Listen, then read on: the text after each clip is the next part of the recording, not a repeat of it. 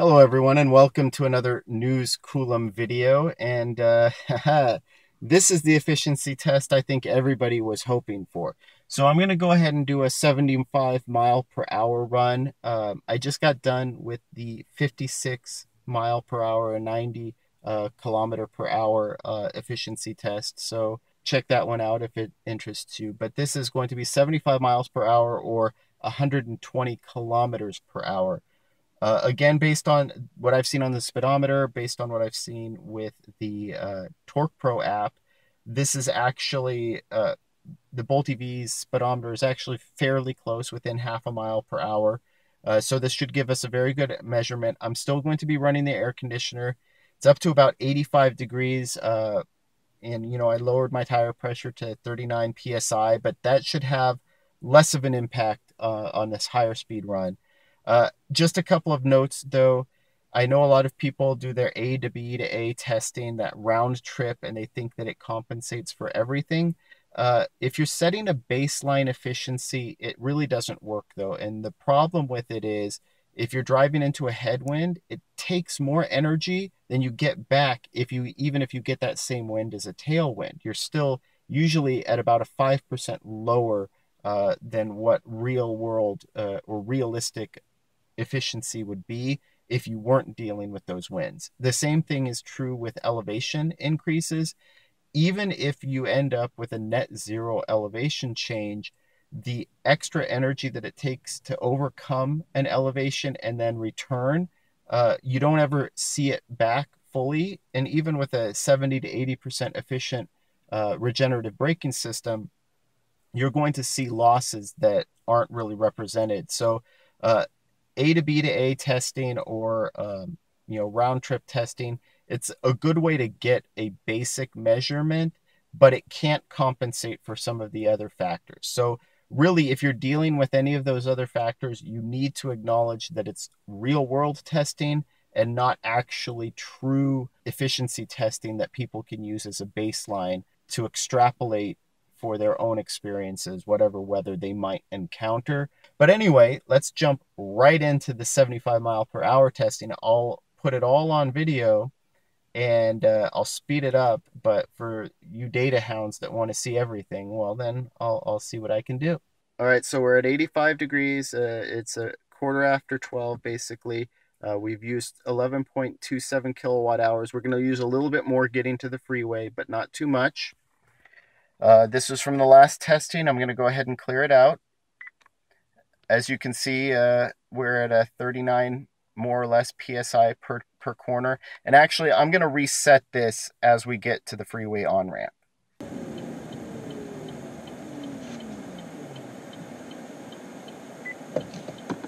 And here we go.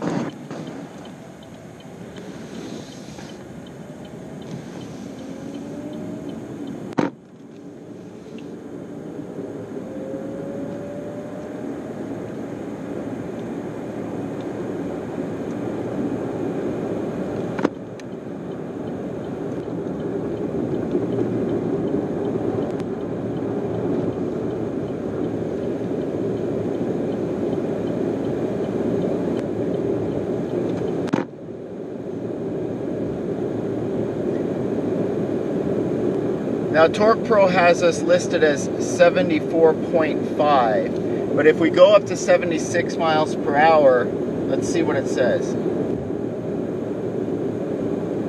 It says 75.8. It's a little bit more.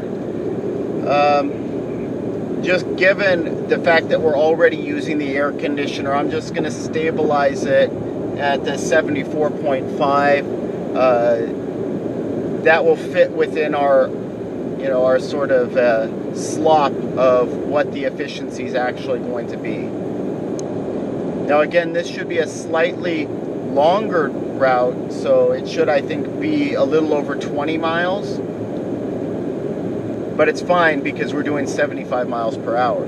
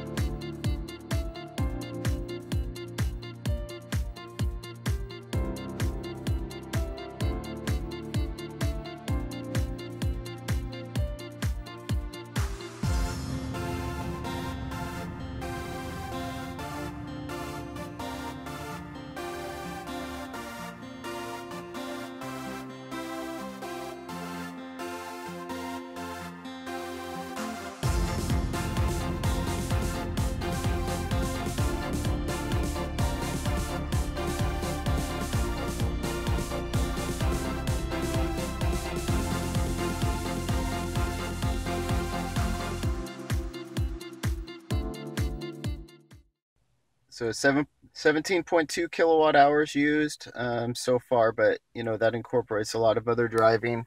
For this A to B leg, it was 17.8 miles, but it was a little bit less than that getting off the freeway, about 17.5, 17.6. But the average kilowatt hours stayed pretty much consistent by the time I exited the freeway, which is 3.3 miles per kilowatt hour.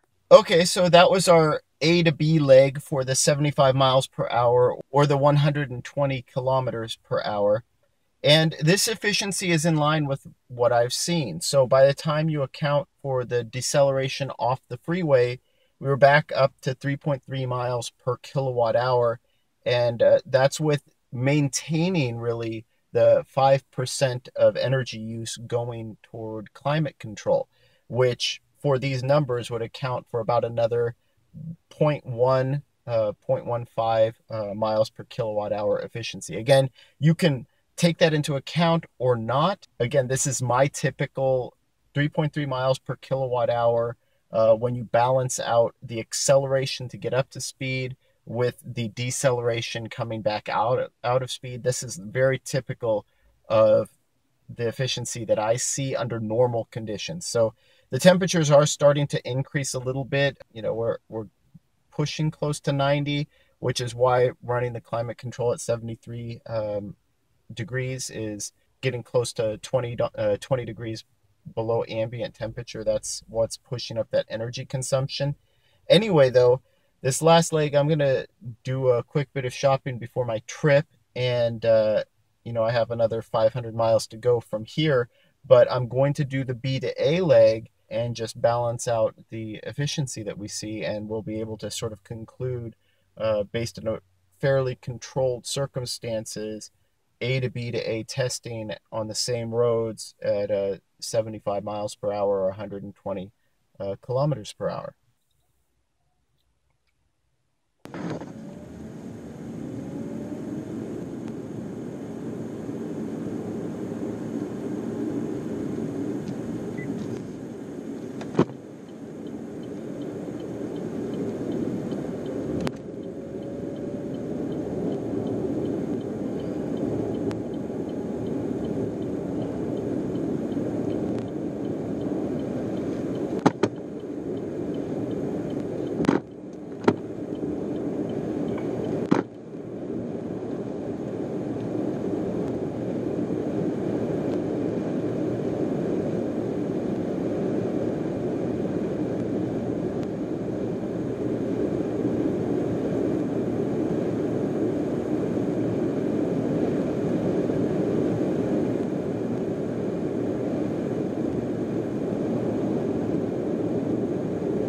I was worried that we might have waited too long and some wind has picked up, but it looks like it's pretty much what's expected.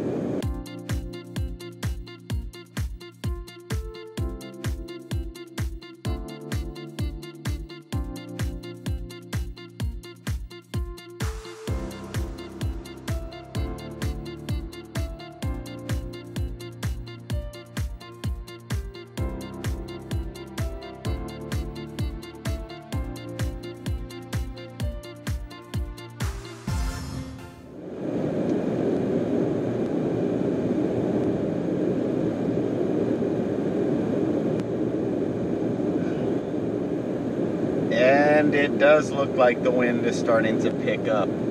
I wasn't just imagining things. Okay, well, taking my own advice, this is partially going to invalidate my testing because this wind wasn't present when we did the A to B test. So I guess what a difference 30 minutes can make.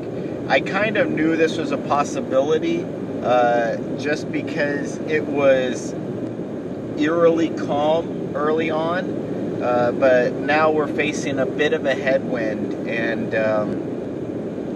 I mean, it's good in that we have such terrible air quality, but usually if it's going to be windy in these parts, it's either already started to pick up or it doesn't at all. And it's already afternoon at this point, and I would have thought that if we were going to face wind, it would have been present earlier on, but apparently not. So now we'll see. It still doesn't look strong enough to have a huge impact on the efficiency, but it could. So,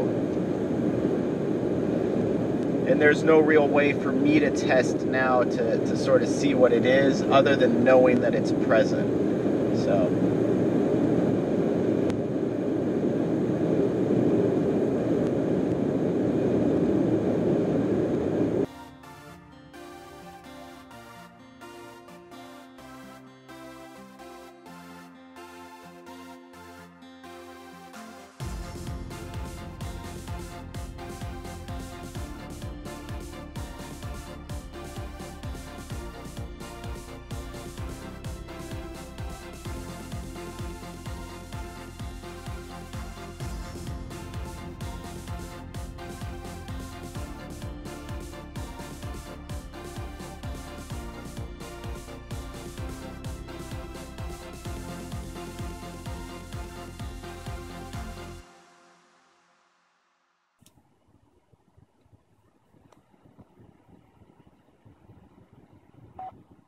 All right, so there you have it. So by the time we come to a stop coming off of the freeway, we're at 3.1 miles per kilowatt hour. So that's about a 35-mile round trip. It was 17.5 miles each way. It seems like that we were on the freeway.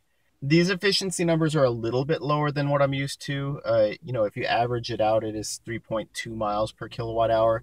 But there was a bit of a headwind picking up on the return trip that wasn't really present on the trip out, but it's within the margin of error. The other thing is 4% energy usage to air conditioning, which would bring the average up usually by about 0.1 miles per kilowatt hour. Whether you choose to include that or not is up to you. And then the other thing, of course, is lowering the tire pressure to 39.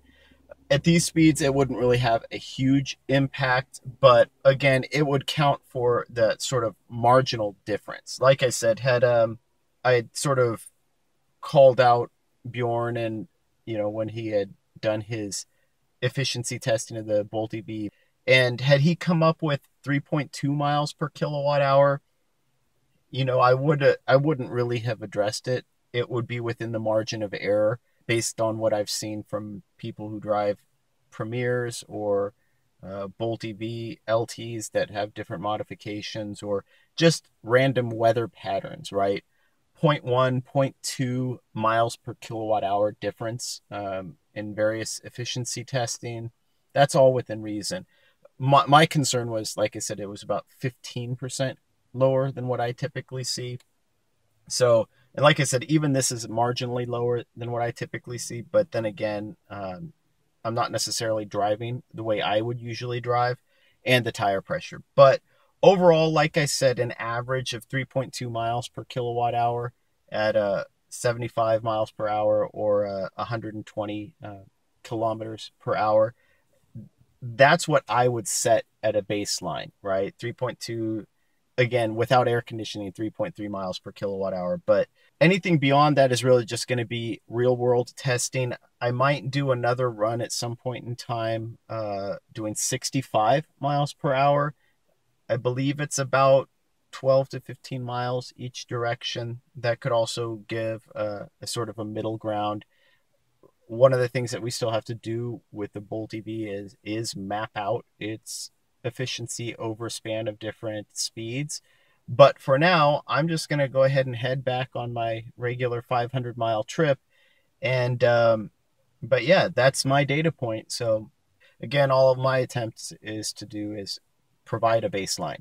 And the conditions were about as good as you can expect outside of a controlled track and, standardized efficiency testing.